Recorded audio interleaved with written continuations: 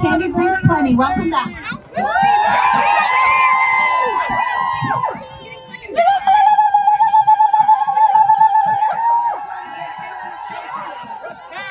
Hey, Makakiapi, to all of my relatives, each and every one of you, we are part of Unjimaka, of this earth. We were birthed from the earth. We have become the protectors of the sacred, the protectors of this land, the protectors of all life. And that means we get to choose what is best for our lives. I stand here before you as an activist, as a protector for Indigenous womb sovereignty, for womb sovereignty for all people with wombs. It is our choice, our bodies, our rights. Our lands have been stolen. Our elders and ancestry, our culture, our language has been stolen. And now our Indigenous sovereignty has been stolen when you take our reproductive rights from us.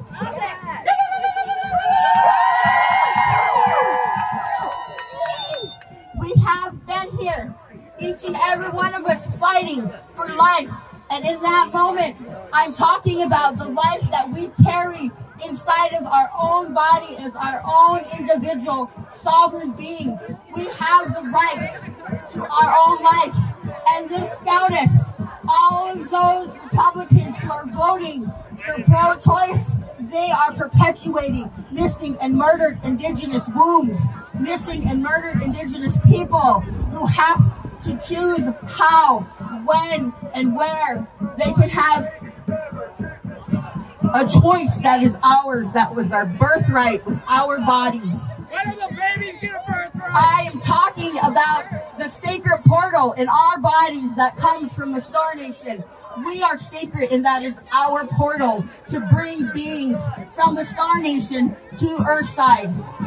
It is part of the culture of this land that you are all standing on the shoulders of my ancestors who honored our choice, to honor our portal to bring beings and be part of that birth process, whether it means to birth the strength of our continued lives or birth the strength of continued sovereignty in all forms. Wobiutanka for being here.